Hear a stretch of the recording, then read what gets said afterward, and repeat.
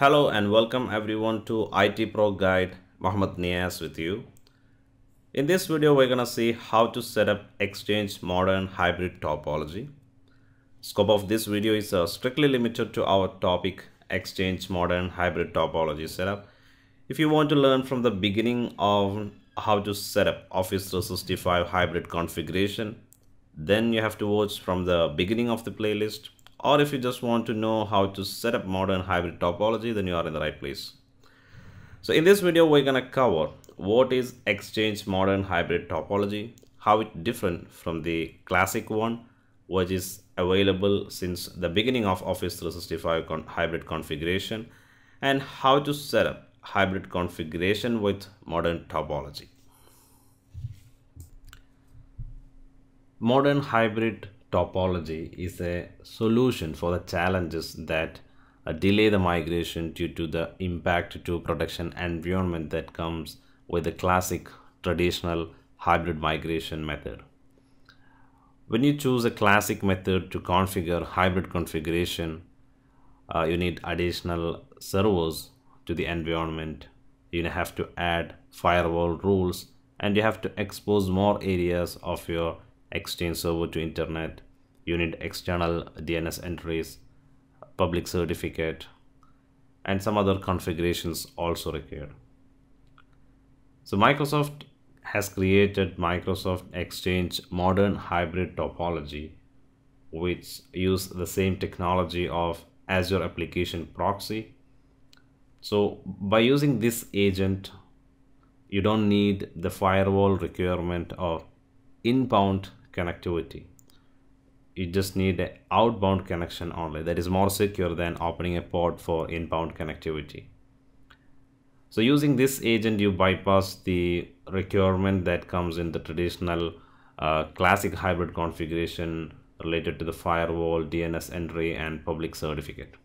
But one important point that you keep in mind is hybrid agent that we install is only used for mailbox migration and free or busy requests. So other capabilities like mail flow, which are not included in the functionality of this agent, that you have to choose the same method that gonna work in the same way as traditional hybrid deployment. Look at the picture to have a better understanding on how hybrid modern topology works. So I have an Exchange server with client access server installed. Then I'm going to install a hybrid agent for modern hybrid topology. So once I complete the installation, on-premises going to register with the Office 365 using a custom URL. You can see the format here. And this URL going to use it by the mail replication services to communicate to on-premises, and it make more secure because this URL is only accessible from Exchange Online. And one important point that I want to make clear is it uses the same method as in the traditional classic hybrid configuration for mail flow between on-premises and Exchange server. So this agent support only the free busy request and mailbox migration between the cloud and on-premises. When you closely look at the picture, you can see hybrid agent makes an outbound HTTPS request to hybrid proxy services. So by this way, it makes more secure. You don't need to open any ports for inbound connectivity to your on-premises setup. Before you decide to choose modern hybrid topology, you need to understand about what are the issues with this modern hybrid topology. The first one is hybrid modern authentication is not supported with the hybrid agent. Message tracking and multi-mailbox search do not go through the hybrid agent. So for this, you need to use classic connectivity model, the first one, where the Exchange Web Services and auto discovers are published on premises and are externally available for the Exchange Online Office 365. And the important point here is hybrid agent register. When I explained about the architecture, I explained to you hybrid agent registers a fully qualified domain name, which is an internal fully qualified domain name of the client access server, when you run hybrid configuration wizard in the hybrid proxy infrastructure. So if this client access server is offline, which means the free busy lookups from your tenant to on-premises, mailbox migration to and from your tenant won't work. So if the selected client access server is permanently offline, then you need to rerun the hybrid configuration wizard again to register a new client access server. Finally, hybrid agent supports a single migration endpoint with the service default limits. So multiple migration endpoints utilizing your custom endpoint URL is not supported. So let's take a look at the agent install location and requirements. You can install the agent on a standalone computer that is designed for agent server, or you can install it in an Exchange Server 2010 or later with a client access role installed. Anyway, you need a minimum Windows Server 2012 R2 with a .NET Framework 4.6.2, which is capable of establishing an outbound connection HTTPS to the internet. And if you use the agent server, then make sure that the agent server can connect with a client access server or HTTPS. So look at the port and protocol requirements. You need to open outbound communication between the hybrid agent installed CIS client access server and internet for 443.80 and 5985 and 5986. Let's get started with the demo. Open your Exchange Admin Center, then go to data migration, then click on Exchange. So by this way you can easily download your hybrid configuration wizard. There are other methods also to download a hybrid configuration wizard. If you are using Exchange Server 2013 or 16 or later, you can download it from your local administrator console. Click on download application to download hybrid configuration wizard. Complete the installation of hybrid setup.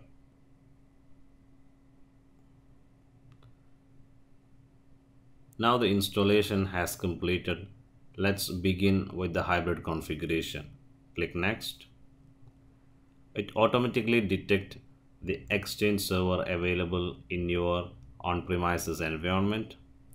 So this is the Exchange server what I have in my environment. Then click next.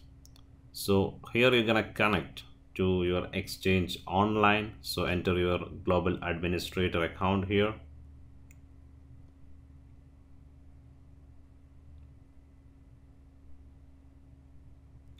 Then click next and enter your password.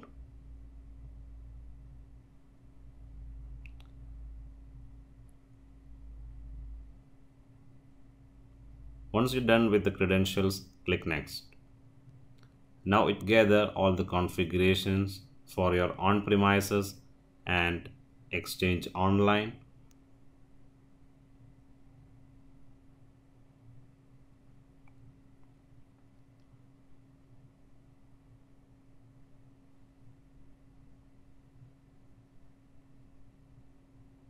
So now you have succeeded with the gathering configuration information.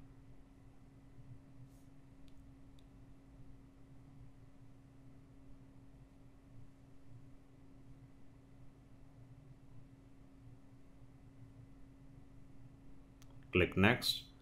Here you have two choices. Let's go for a full hybrid configuration and you choose use Exchange modern hybrid topology. Then click next.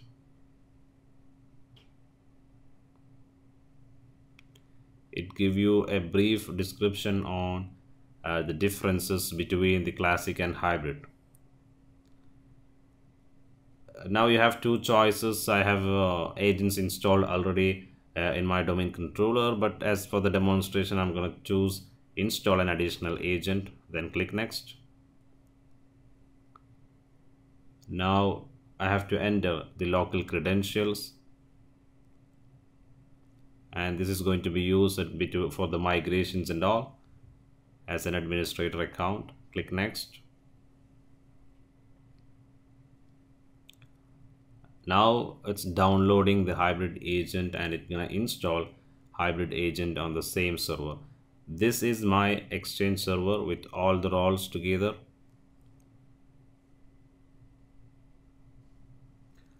Enter your global administrator account. During the installation, this is gonna register with a custom URL, so that entering this credential will help Azure to validate your tenant.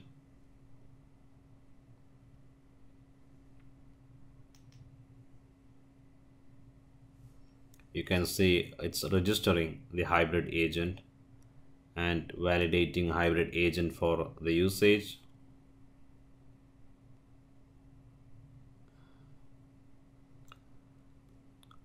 So that has done. So click next and move forward. So here I have two options: configure client access and mailbox server for secure mail transport, or use an edge transport server. I don't have an edge transport, so I'm gonna configure it with client access and mailbox server. And the centralized mail transport is chosen very rarely, so you can choose the first option or the second one. Here choose an Exchange server, so that Exchange Online create a receive connector in on-premises Exchange server for communication between online and on-premises Exchange server. Do the same for the send connector. You choose one Exchange server for send connector configuration, and here you have to choose a SSL certificate for securing hybrid mail transport. Then click next. Enter fully qualified domain names, so that output mail connector route mail from EOP to your on-premises through that. Then click next. Now it's time to update. Click update.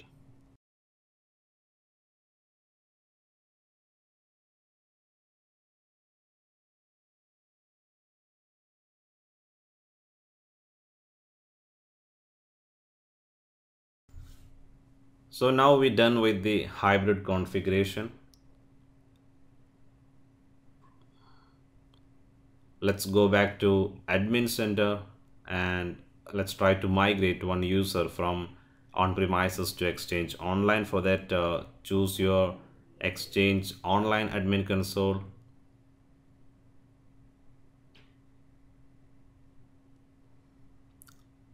Then go to recipients, then migration.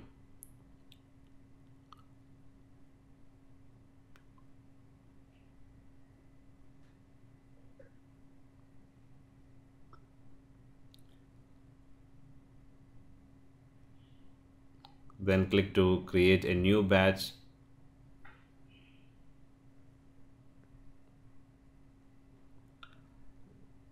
I'm gonna choose the first one, then click next.